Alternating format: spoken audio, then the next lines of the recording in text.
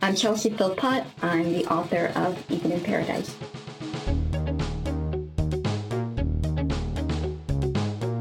I grew up on a farm. It was a fake farm in that the animals didn't have to do much except eat and be cute.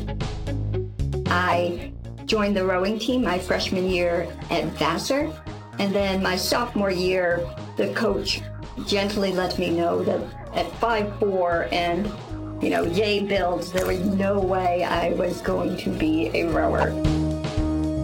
I broke my arm when I was helping my father get the cows back in the field because they had escaped. And then one of the cows got spooked and I got knocked on my butt. If I wasn't a writer, my other dream job would be to be a ballet dancer.